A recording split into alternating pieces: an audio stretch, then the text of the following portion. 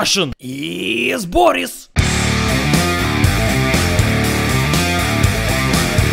Come on, tough guy, get out of the car. As we can see in example number 1, Nico Bellic obviously not Russian. Didn't say suka, блять, even once. Welcome to Russian lessons with Boris. You see, friends, Russians speak very easy. As they say, once you learn the bad words of a language, then you'll know almost half of it. Well, in case of Russian, you know all of it. And now the challenge is to learn all those words. But friends, don't worry, that's what I'm here for. For beginners, I suggest go to fridge, get vodka, get wasted and then learn. Trust me, it's the best way. For you see, drinking vodka, it activates the Slavination molecules in your brain. This way, you absorb language much better. So lesson number 1, let's start with some words. Maybe something you would use every day. Сука, блять. Now this phrase is your key to being accepted into CSGO community. As is the standard, go into competitive match, scream rush B, сука, блять, and wait for your MVP. Now this phrase originally means fucking bitch in Russian, but since the invention of the internet and CSGO, it has become more like a multi-tool. Блин, most used word by Boris ever.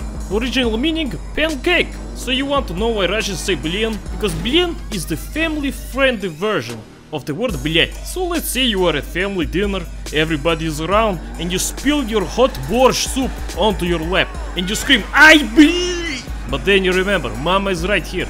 So in mid-phrase, you use all your Slav power and convert your блять into a блин, like "Ay, блин!"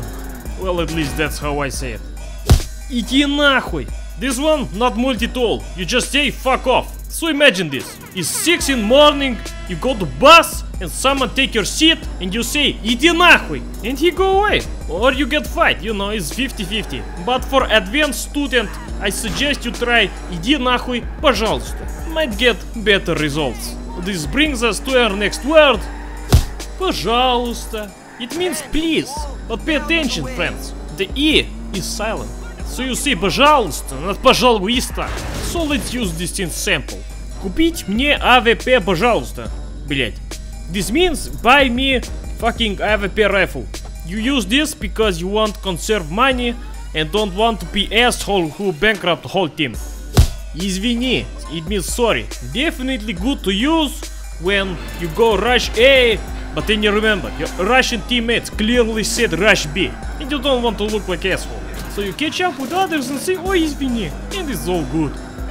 Товарищ means comrade, a good friendly word to use.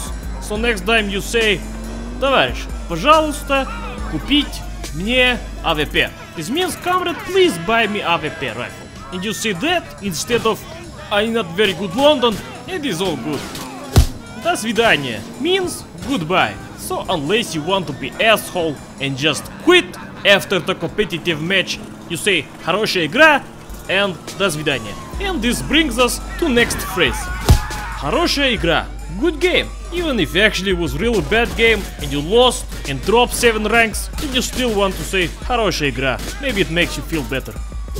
Ёб твою мать. Literally means fuck your mother or fucked your mother, but generally as a swear word it means fuck or fuck off. It's maybe even one of those phrases that you find yourself saying to yourself when the PC crashes again. And then you get banned from competitive matches for 7 fucking days. Ёб твою мать.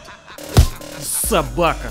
Generally it just means dog, but even if you call someone a dog in English, it sounds bad. So imagine saying that in Russian. It also of course depends on your tone and the context, but actually calling someone собака is a bad thing. Компот. What is компот? Well, компот is the Russian Coca-Cola. You go to grandmama's house, компот. You sit at dinner table, ask mama, do we have orange juice? No, компот. You in store with mama, you ask, can we buy Coca-Cola? No, компот. And then you go home and drink компот. Thank you for watching, friends. Keep it cheeky breeky.